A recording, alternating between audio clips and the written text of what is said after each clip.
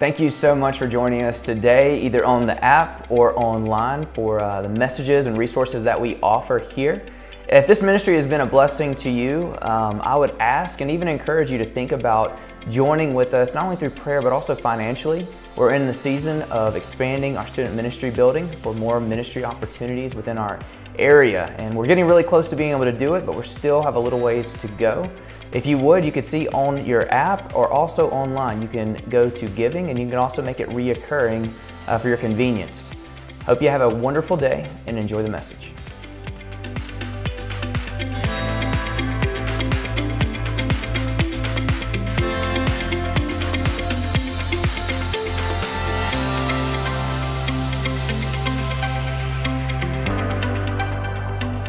Now, if you would, turn with me in your Bible to 1 Corinthians chapter 6, verse 12. I warned y'all a few weeks ago and purposely didn't even put anything on Facebook yesterday about what this message today was going to be about, where we're going to be talking about sex. So if you have your child in here, it is not too late for them to go to Kids Church next door right there with the thumping music that you hear. We'd love for them to be over there. And but otherwise, we're going to have a really great conversation about the beauty, the wonder, the exhilaration, the excitement about having sex and the covenant of marriage and how wonderful it is, why we should wait, why we shouldn't have it outside of marriage, but also why it is such a wonderful thing and how the Bible does not have a low view of sex, but has such a high view of it. But before we get there, let's do our New City Catechism together. We're on week 10, and the question is this, we'll answer together, you'll see it on the screen. What does God require in the fourth and fifth commandments? Fourth, that on the Sabbath day, we spend time in public and private worship of God, rest from routine employment, serve the Lord and others, and so anticipate the eternal Sabbath. Fifth, that we love and honor our father and our mother, submitting to their godly discipline and direction. Sadly, the church doesn't talk about sex very often, and it's almost one of those things that you kind of blush a little bit, and I'm going to probably make some of you blush today. If you were wondering how you got into this world, it was not by a stork who carried you from Looney Tunes. I mean, this was your mom and your dad getting very, very intimate together, okay? And so we're going to talk about that, and sadly, because the church hasn't talked about that, it also means that a lot of the parents have not talked about it. At best, maybe you had an awkward conversation about the birds and bees, but honestly, most of us never had that conversation in the first place because the parents did not want to have that awkward conversation. Well, I'll go ahead and tell you what's going to happen. Your children, if not told, if not expressed and explained why, rather than, you should not do it, God said so. I get that. I understand that. But from a young mind, that's just another reason to rebel in one sense or another. Everybody else is doing it. Why not we? You know, why should I be any different? Why should I delay pleasure? Why should I delay gratification? And the answer we're going to talk about today is that sex is this powerful weapon that God has created for a man and a woman in covenant relationship to grow together, to bind and knit their souls together. And here's the deal. If you are utilizing it outside of marriage, it will use that same powerful effect to destroy the relationships that you are in or will be in. And before too long, you can only leave yourself behind with so many people before you're unable to give yourself to the one in which you say, that's mine, she's mine, he's mine. And so what I'm saying is the Bible has a wonderful view of sex, as we're going to talk about today, does not have a low view of sex. The problem in this world today is that we sell sex so cheap. I'm not talking about that you pay for sex. I'm not talking about that. I'm saying that basically, why do we wonder, for men in particular, but women as well, why do we wonder that they wait so long? On average now, a man will be 27 years old before he's married. Why do we wait so long? Why do you think that, well, if you're getting every single benefit supposedly of a marriage without having to have the commitment of marriage, the covenant faithfulness, the vow of never to leave and never to forsake and always to love, if you're giving that up, and all the other supposed benefits with it, which aren't going to allow you to be close anyway, because here's the deal. There is no commitment apart from marriage that you really have with that person. I don't care if they bought you a ring or not. They're still not committed. It's not the same. And you say, well, I don't need a piece of paper. Go a few weeks back, listen to the message. Yes, you do. It's not the paper that means something. It's the covenant before God Almighty that makes the difference, where you say, for better, for worse, sickness and health, till death do us part. I want to say this real clear as Christians. Not that maybe you heard this before and maybe you didn't go through premarital counseling, but here's the deal. As Christians, we try not, we seek in every form and fashion not to get divorced, which means that, man, we've got to fight and we've got to do it God's way, because the way of the world does not work. All you got to do is see the destruction that's left behind when people do it their way and don't do it God's way. God has a wonderful plan. I want you to notice one thing, not in scripture yet, but remember what God said to Adam. He said, you can have every single tree in this garden. I mean, God's over here saying, I am not a limiter of pleasure. I am the giver of all pleasure and all good gifts. But when I tell you not to touch something, there's a reason why I tell you not to touch it. You know, even if it doesn't seem right to you now, have you ever wondered as a small child when your parents told you not to do something, you thought you were smarter than them and you decided to do it, and it bit you in the tail end more than one time, and maybe you're still living with those consequences? Maybe they knew a little bit more than you. And I'd like to say this, God infinitely knows more than we do.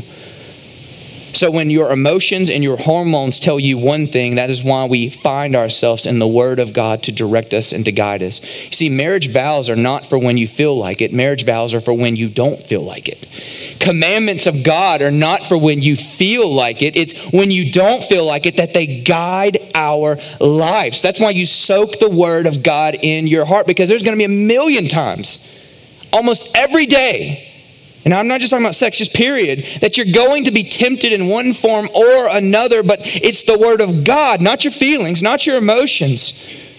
You know as well as I do, you can't trust your feelings or your emotions, and many times we deceive ourselves. That's why we must have the Word of God and be surrounded by godly community so that we can succeed as followers of Jesus in this life. 1 Corinthians chapter 6, verse 12. It says, all things are lawful to me, or for me, but not all things are helpful. All things are lawful for me, but I will not be dominated by anything. Food is meant for the stomach and the stomach for food, and God will destroy both one and the other.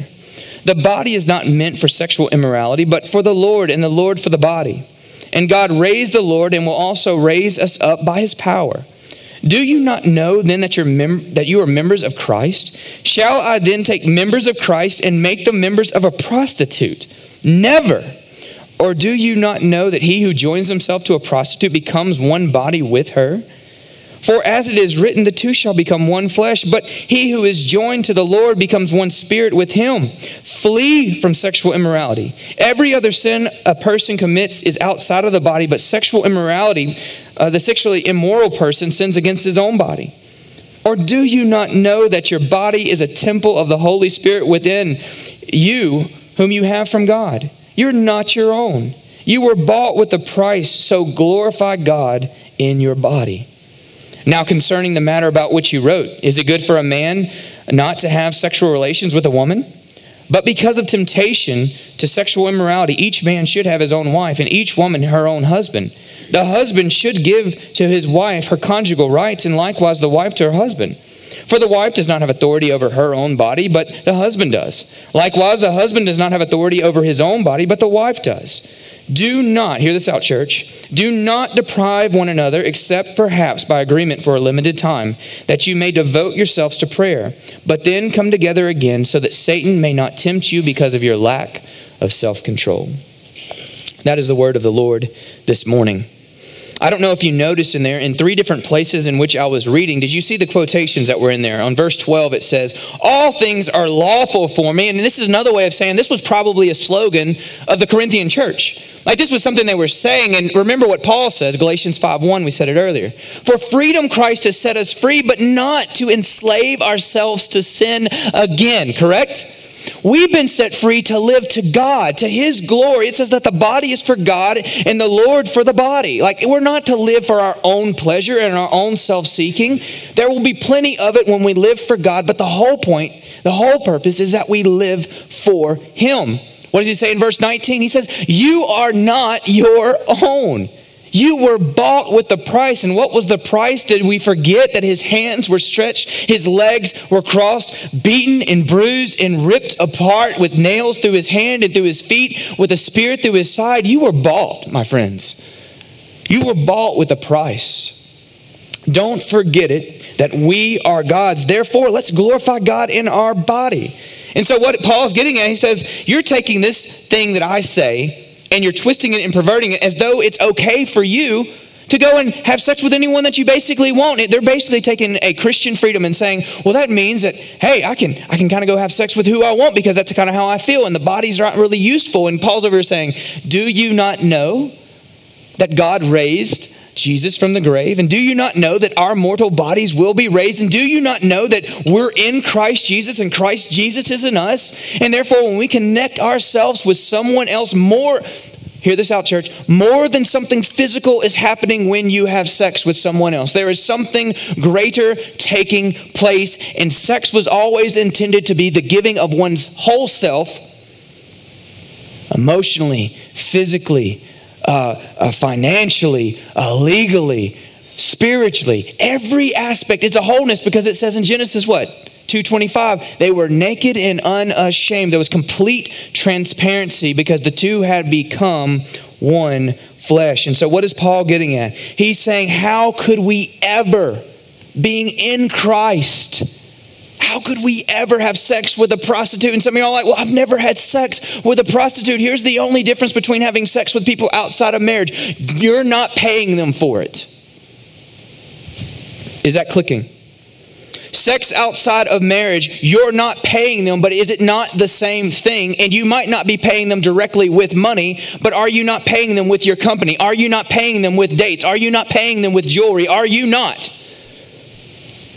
And you're like, well, I'm just trying to express my love. Then love them in the covenant of marriage. I don't want to wait that long. Are we still the small boys who can't wait and have to be gratified at every single moment, where we can't delay it?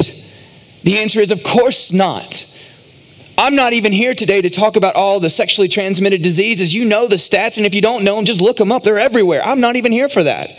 I'm here to talk about the ripping of one's soul in the process, that you can only give yourself so many times away until finally you become numb to the whole process. And therefore we become more like animals, less like humans. That is why we ought to wait. That's why we ought to maintain what God has called us to do. There's 4 views or worldviews on sex, and this is what you can write down if you have your worship guide with you. Number 1 is, and this is how the world views sex, right? Sex is like any other good and natural appetite, right? It's just like any other good and natural appetite. It's just like eating food. I mean, how could one deprive oneself of food? Could you imagine not eating food for a year or for 2 years or 3 years? Well, of course not. You would die. But is sex the same thing as food? The answer, absolutely not. But I would say this when we talk about food, if maybe you thought of that, being like, well, that's pretty clever. How about this? How many of us know that food is meant for what? Enjoyment, yes. But in particular, it's meant to fuel our bodies, and our bodies for what? The Lord's service, right? That is what our bodies are meant for, and food is in particular meant to fuel us. But yet we know every single one of us struggle in some form, in some fashion, some more than others, with eating too much of that food. I got invited last night to eat some crawfish, and I want to say this to you. It's not very easy to go for only 3 pounds. This man wants to go for 5, 6, and so much sodium's in your body, you feel like you're going to die. You know, I mean, you have to drink a little extra water to get it all out. But for many of us, we take food from a good thing to a what? A thing that destroys us, ends up destroying our bodies to being gluttons, right? Nobody wants to use that word anymore, but nonetheless. So it's like overeating. It's a distortion. And I want to give you this example in particular what C.S. Lewis did. Just imagine this. He said, can you get a large audience together, or you can get a large audience together for a striptease act? That is to watch a girl undress on the stage. Now suppose you came to a country where you could fill a theater by simply bringing a covered plate onto the stage and then slowly lifting the cover so as to let everyone see just before the lights went out that it contained a mutton chop or a bit of bacon. Would you not think that in that country something had gone wrong with the appetite for food? And would not anyone who had grown up in a different world think that there was something equally queer about the state of the sex instinct among us? One critic said that if he found a country in which there was such a striptease act with food were popular, he would conclude that the people who lived there in that country were starving. Now, you think about this for a moment. How many of you would find it strange if I showed up on stage this morning with a nice platter right here and we played some erotic music, and I slowly but surely, with dim lights flashing everywhere, slowly but surely just begin to lift this up, and everybody just started going, Whoa. And then you started pulling, this is the crazy part, the hard-earned money that you work for every week, you just start pulling that out of your pocket and being like, yeah. You start throwing that. How many of y'all would think that was awfully strange, that there had been a perversion of our appetites? What is different about sex, knowing that well over half of the world has the same issue when it comes to sexual relations?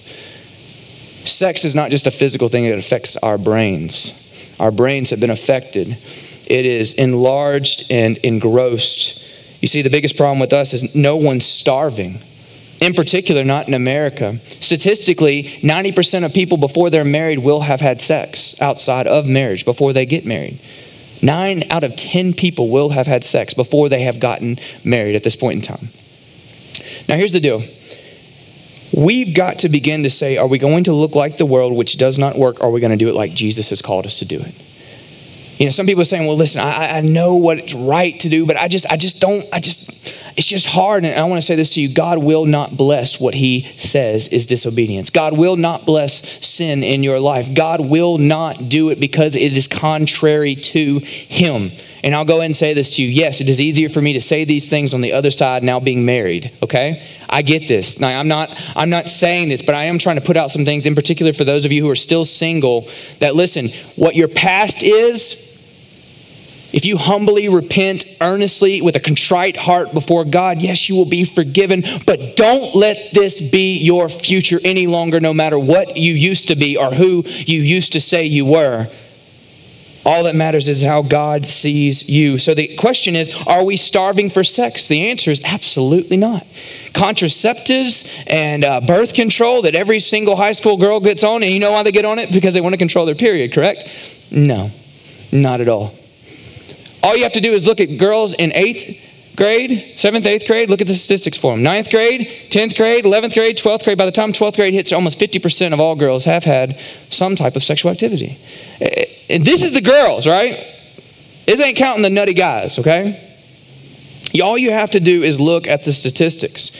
The problem is not lack of. The problem is we have completely perverted the desire, which is good, that God has given us, and used it outside of its context. Number 2 is sex is degrading and dirty. Sex is degrading and dirty. And many people outside of the church who know nothing about the church, who've never read the Bible, think that this is what the church thinks. Like, you shouldn't be having sex. And I'll go ahead and tell you, you read the Bible will make you blush. Read through the Song of Solomon and you will go through there and understand. He ain't talking about apples, and he ain't talking about navels, and he ain't talking about palm trees, and he ain't talking about gazelles and does. He's talking about something else, all right? Y'all ain't read the Song of Solomon, whatever. Y'all should read it later today. That's a good prelude to you reading the Bible today. All right, he's not talking. He's metaphorically talking about his encounter, and she's also talking back to him. And I tell you what, if you are a prude, the Bible will completely freak you out. It will. If you have this negative view of sex, and some of y'all been brought up in a church which never would talk about it and had a negative point of view on sex. Listen, the problem with some people is they have a dualistic, almost a Greek philosophy about the body being one part, the soul being another part, the body being a lower part, the soul being a greater part. And I want to say this to you. God created everything. And what did he say? Genesis 1:31. And he said, and everything was very good. He didn't find Adam out back attacking Eve and saying, what are you doing, Eve? I mean, what's happening here? He didn't say that. He was like, go get him, boy. You know what I'm saying? Like, he wasn't saying this. God created the male. Told you should put your kids up. God created them male and God created them female. God created us sexual beings, and he said to do it in the context. He didn't say not to do it. He said where to do it. And then he didn't just say this. He said like maybe every now and then when you feel like, God said you should do it often. You should enjoy it. It should be exhilarating. It should be fun. You should chase her around the house. You know what I'm saying? I mean, you should have bruises and scrapes because you fell in the process. Like this is where I'm saying, like some of y'all are like, I don't know where he's going with this. But like some of y'all have the wrong view. All you have to do, again, look at Proverbs 5. Look at all of Song of Solomon. Look at 1 Corinthians 7. Check out the Bible. It's there. It's all over the place. Timothy Keller, the Bible is a very uncomfortable book for the prudish. It's an uncomfortable book because God created it. Therefore, God doesn't blush. And here's something too. Y'all ready for this, married people? It's you and your spouse. and God every time you have sex. God sees everything, and God is everywhere, omnipresent at all times. God is there with you. And when we have sex and delight in one another and praise him for the gift and the pleasure and the joy and the exhilaration of it, God's over here saying, yep, that's good. When in the context of marriage. Some of y'all are just like, you don't know if to amen it, to shout, or what. You know what I'm saying? Like, some of us, we have a wrong view of it. And here, I'll go ahead and do this. Probably part of your wrong view is partially because of shame of previous activity outside of the covenant of marriage, and therefore you're having trouble learning how to navigate the waters of the purity of marriage. Does that make any sense? Because you took something outside of the area that it was supposed to be, and now by the blood of Jesus Christ, by the purification that the gospel brings, your mind is having to be renewed in that whole process because you took it out of its context. And so now being brought into its context, you're finding that things are different. Sex outside of marriage always includes risk, and it always includes this heightened awareness that you know something is not right. Sex in marriage does not include risk short of your children walking in on you, okay? Do we have no parents with kids? Do you wonder why statistically it says that people have sex 2.4 times in the week? Well, let Johnny roll in, and that's your 0.4, right? You know what I'm saying? Like, y'all act like, y'all, I'm worried about some of y'all. There ain't enough physical activity going on here. Oh man, I got so much to say today. We better keep rolling. Number 3 is sex is for self-fulfillment and self-realization. Right? That's what the world, in particular in the last 100 years, that's really what we go towards. A lot of people, it's like, listen, it's all about, I just want to be with that person. I really don't want to call that person, because you have no right to want something from that person because you're not legally binded with that person. You see what I'm saying? Like, they don't owe you anything. They don't owe you a call back the next morning. They don't owe you anything else as far as that goes. And when you see that person in public, you know as well as I do, literally, it's awkward from that point forward with them. It just is, because part of you has been left, okay? Like, you have to realize sex is bigger than just the body. And number 4, and this is a biblical view of sex, sex is a wonderful gift from God to be enjoyed exclusively by male and female in the covenant of marriage. It's a wonderful gift. So why is sex outside of marriage sin? Why is that wrong? Why does God look down upon that? Why does God say in Hebrews that he will judge all fornicators? Why does he say things of that nature? Because sex in and of itself is meant to consummate the marriage. Like, sex is meant to literally intertwine your souls together. Sex is meant that the whole person, not just body, but spirit, soul, like you are literally engaging that person, never been closer to that person a day in your life. The closest thing there is to sex in marriage, and I don't mean this to freak you out a little bit, but is almost a child coming into the world where two flesh are on each other and you don't know where one ends and the other begins. That's literally what is occurring here. And it's a beautiful thing from God. So one flesh in the Bible, you have to realize what that in particular understands. It means that you've gotten one entity and another entity coming together, and it's making a third entity. Like, something has changed here.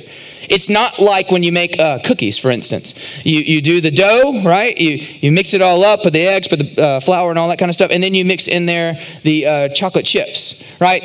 You can still mix the chocolate chips in there, but if I wanted to, I could just easily kind of pull those things out. Well, that's not at all what it's like. It's more like hydrogen and oxygen being mixed together, creating H2O, water, right? It's more like that. You don't just separate it. And what sex outside of marriage is in particular, it's just the physical. It's just the physical. Why is it so hard for people who are dating and having sex to break up? Why? Because you are doing a covenant act outside of the covenant of commitment in Christ within marriage. And so you want to know why it's so hard? It's because part of you's with them, if you will. Your soul, your heart, part of you. Why do you call it cheating? You don't own them. Why do you call it cheating? But immediately upon having sex with someone, if they were to have sex with someone else, you would call it, if you're a normal person, obviously you would call that cheating, correct? So literally, this is another way of saying, why do people get crushed when they break up if they're having sex? Well, it's not just that they put too much emphasis on another person, which they could never do. You're always going to be let down by a person. You're always going to be let down by a thing or by a pleasure. Your pleasure, your person should be, must be Christ Jesus. Sex in and of itself, as much pleasure as it only brings a dim look into glory, into knowing Christ Jesus. Why does that crush you? Because you've allowed more than you realize to be a part of that person. There's a young lady right now that I know who, for every single practical, logical purpose, should absolutely break up with this person because he is destructive, he is wrong, he will destroy her future. But she is having amply hard time because she feels responsible for him because they have been outside of the covenant of marriage and acting a covenant binding act. And so it's changed the way in which they view that relationship. So there's something more than just physically interacting with someone when having sex. You can't leave too much of you behind, is what I'm really getting at, and expect to be okay. And if someone were to say to me, well, listen, I have no issue, I have no conflict, I don't really believe your Bible stuff, I don't really care about it, and I don't, it doesn't bother me to have sex with multiple partners and whatever, it really doesn't bother me. That means your conscience is seared. That means you've numbed yourself. And here's the thing, the very power that has the ability to bind you to your spouse in a way unlike anything else, if abused and if misused, will also have the very power to destroy you. And then sooner or later, you will not, when you do find that person, you will find it very difficult to be close, to be transparent, to love them because you have become so numb by using it outside. Think about pornography, for instance. Someone doesn't get addicted to pornography the first time they look. Pornography works in such a way that you see a little and like a little, but you want more because the stimulus within your brain, whether we call the chemicals or whatever, you want more. It begins to literally reprogram your brain the way that you think. And so what do you have to do? You have to have more of it. It has to be stronger emphasis of it because it's not enough. Same thing for alcohol, same thing for any other type of drug. You have to have more of a stimulus to get the same original effect or greater. Exact same thing with sex. Exact same thing where it will not be enough and leads to greater and greater and greater promiscuity. Sex outside of marriage was never intended to be, and not because God is a killjoy, but because God wants you to have the greatest joy possible. I got to say it again for some of you.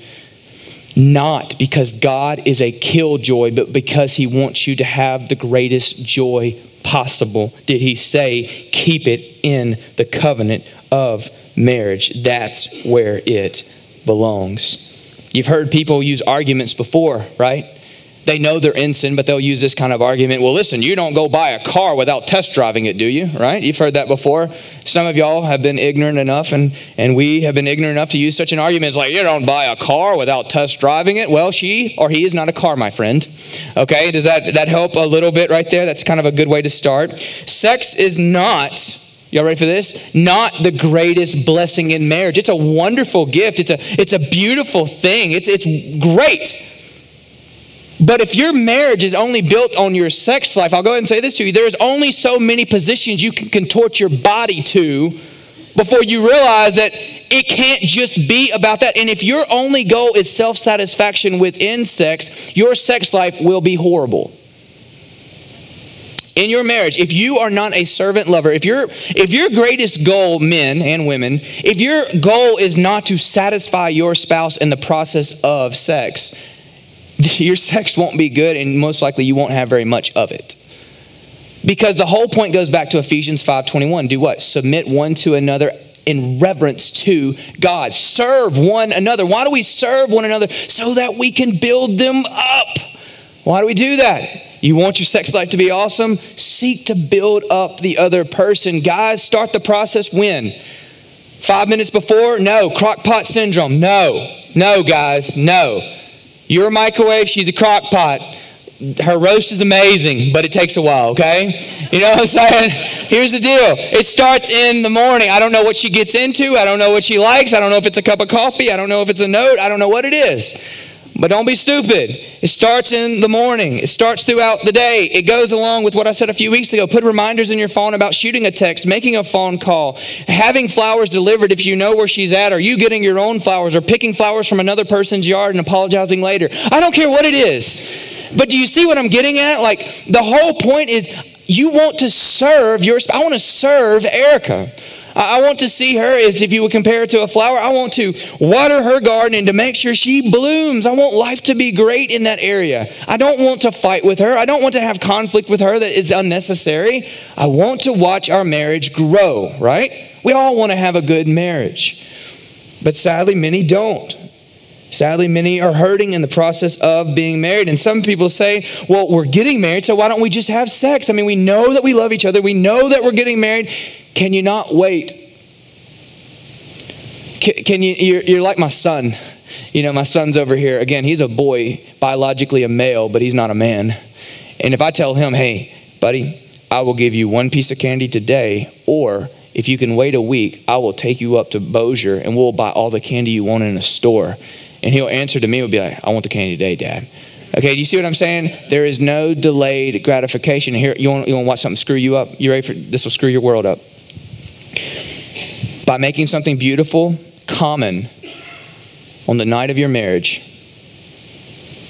beyond the celebration that you'll have with your other people, how many ever that is, the bedroom will be common. It's true. Because it's not. And that's why, like, if I counsel someone, a couple I'm counseling right now, they have had sex before marriage. And so literally my advice to them, according to Scripture, stop having sex. Stop having sex. So that in a couple of months, that when y'all do get married, this can be a wonderful and special night. And do not think that God's going to be like, oh, it's not really a big deal. You know, they're just kids, you know. No.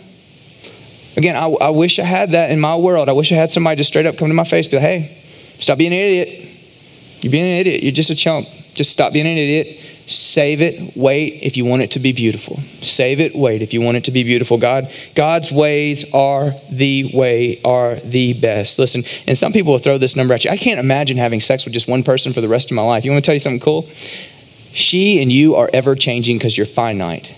That means that you will be having sex with basically a different person as the seasons change in her life, as she grows, as she blossoms. And here's the cool part. There are seasons that are really, really wonderful, and there's other seasons that are more difficult, and the difficult seasons make you appreciate the wonderful ones still ahead, okay?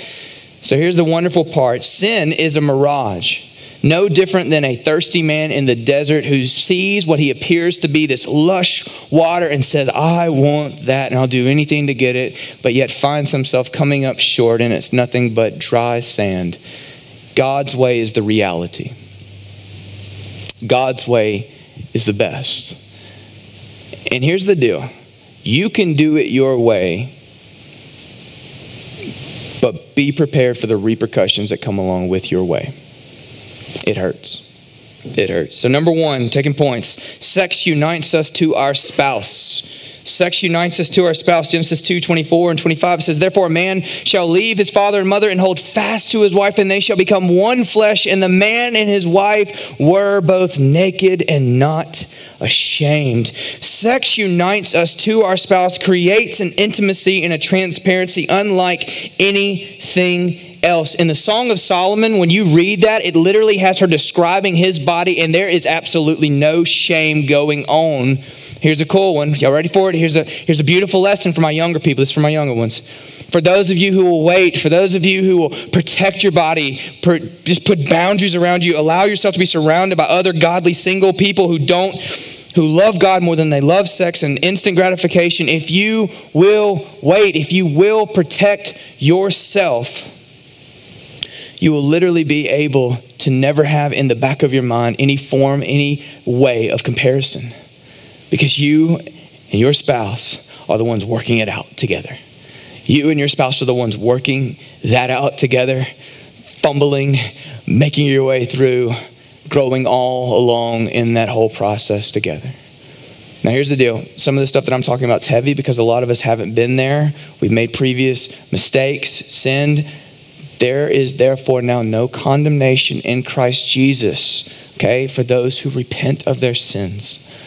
I don't want to sell you fairy dust and just say, well, hey, just the past, just leave it. But no, I want to say this: repent of your sins and in faith trust in Jesus Christ. Let the gospel purify your mind and purify your heart and let the blood of Jesus purify your conscience. And yeah, you're going to have to work through some stuff. Just because you are no longer under sin doesn't mean that you don't still have scars. Y'all with me? Just because you're not under sin doesn't mean you don't still have scars. And some of those scars may be memories, may not be physical, but nonetheless scars. Work it out with your spouse, okay? For those of y'all who's single, man, God's intention for you is great. Do it his way, though. Lewis Smead said it well. The physical side of sexual intercourse is a sign of what ought to happen on the inside. It is the final physical intimacy. Two bodies are never closer than when you're having sex. So what is that another way of saying? When you believe in Christ Jesus, when you commit your life to him, repent and have faith, what do? We baptize you, correct? You are baptized in the name of the Father, Son, and the Spirit so that everyone in the public will know.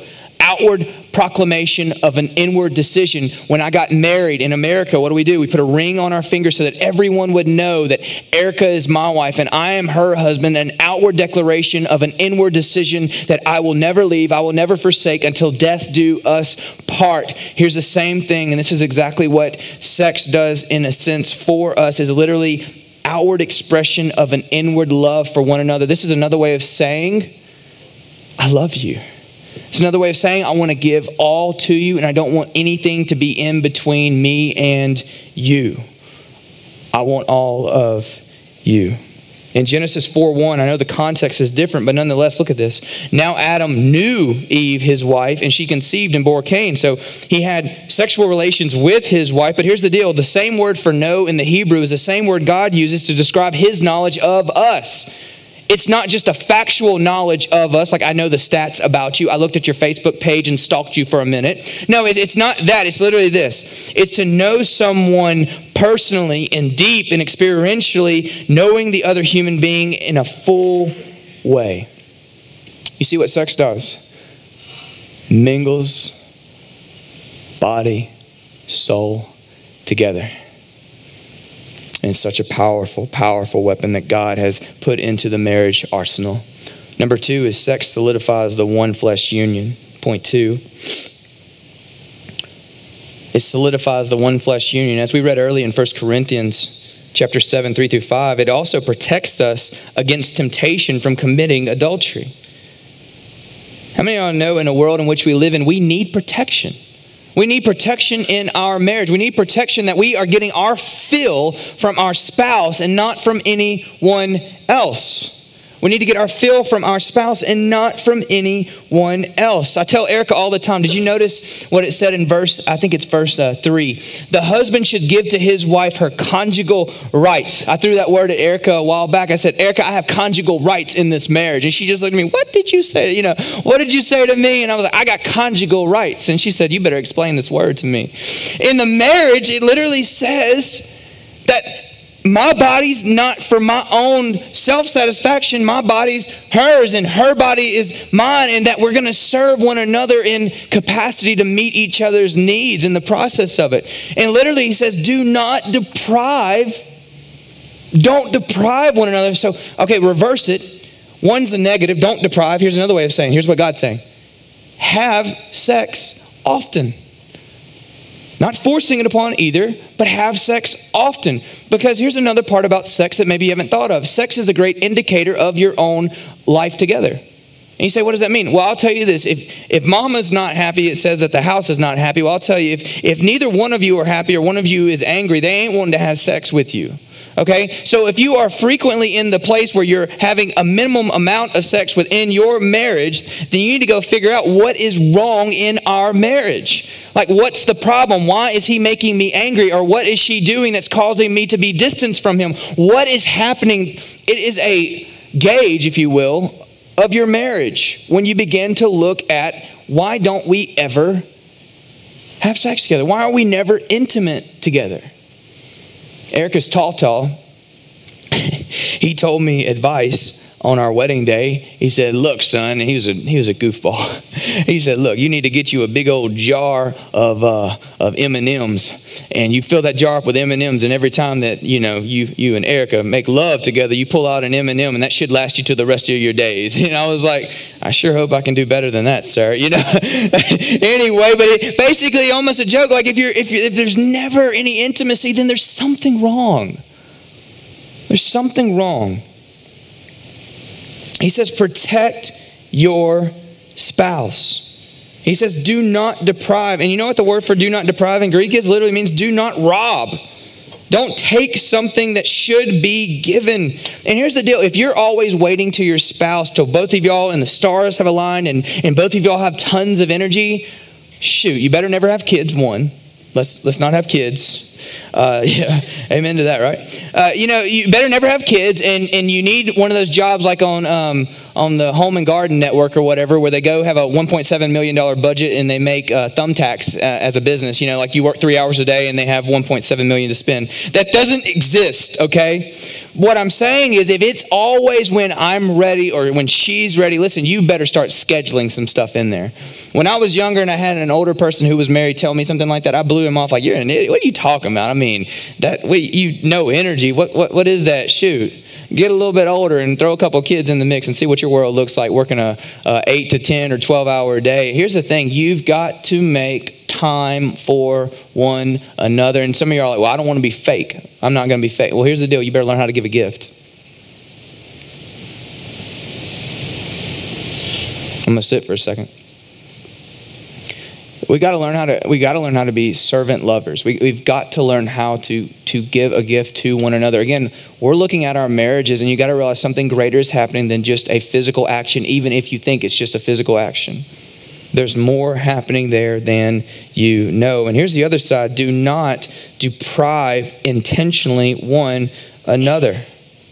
Don't deprive intentionally one another. And lastly, closing is this. Sex expresses love while producing pleasure. Sex is primarily for basically 4 different things. It's for procreation, obviously, right?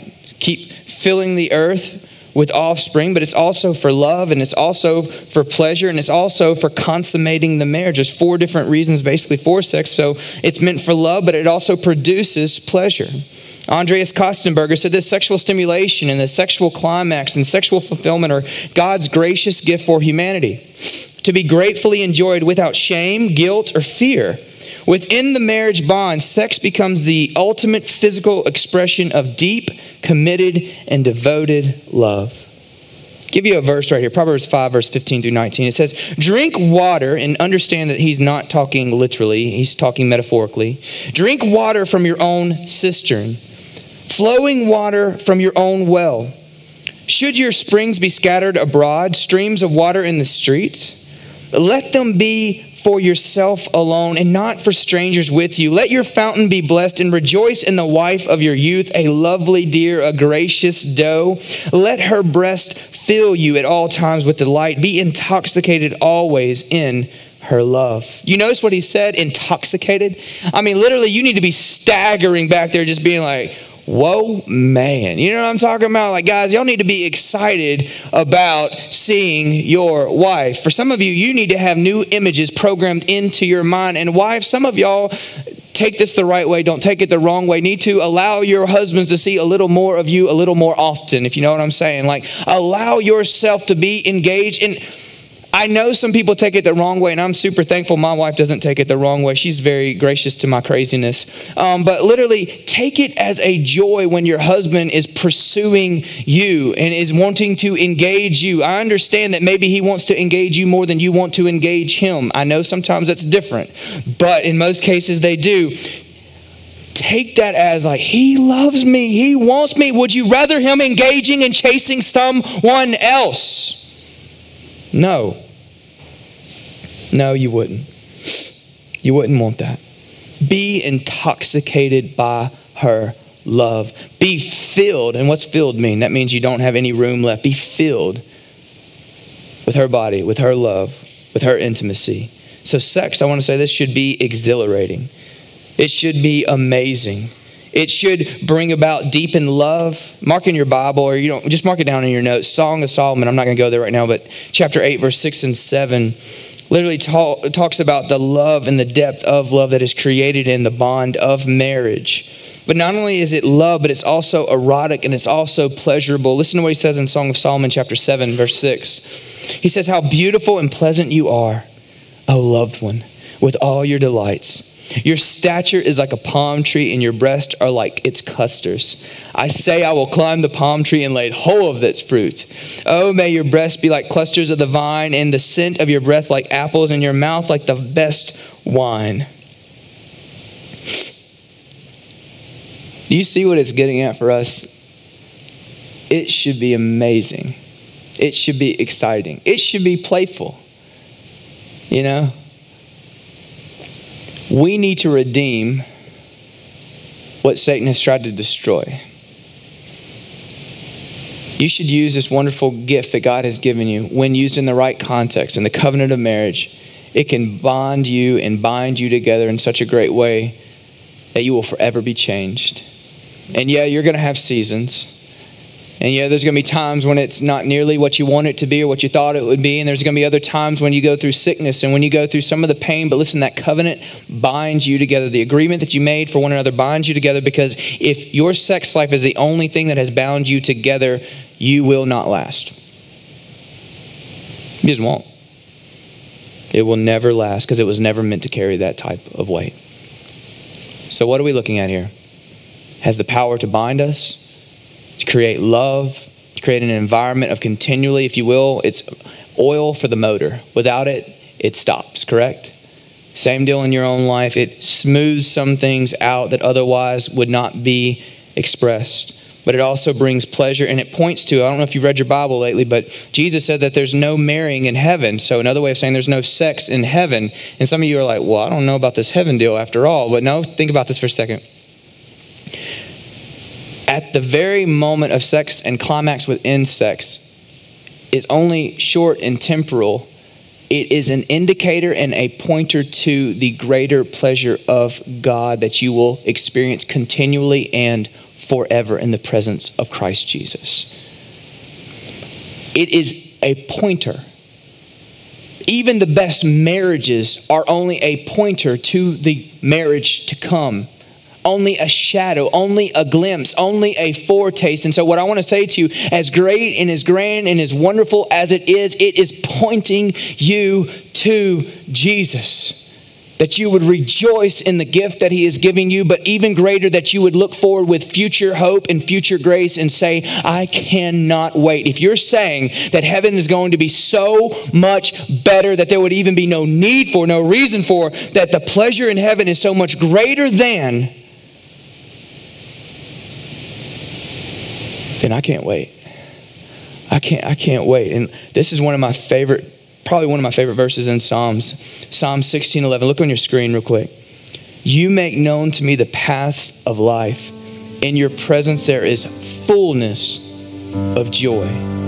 At your right hand are pleasures forevermore.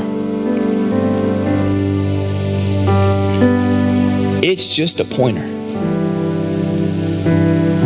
It's a precious one. It's a beautiful one. It's a great one. But man, the whole point is to point you to Jesus. If you do it God's way,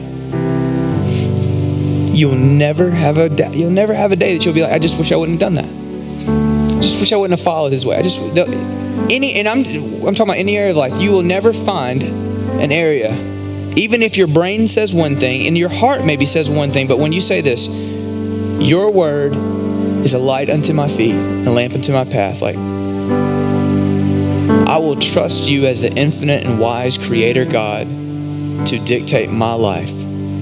I will say your kingdom come and your will be done, not mine. I will say seek first your kingdom and not mine. I've never met, and I never will, a person who truly lives out his Christian or her Christian faith say that God left me or forsake me or his way wasn't better. You'll never find it. And so I don't want this to be a message of shame for some of you out here. I don't want that. It's not what it's meant to be. It's meant to be a message of hope, in particular for those of you who have yet to get married. No matter what your past holds, listen, your future can be so much brighter. Make the decisions today.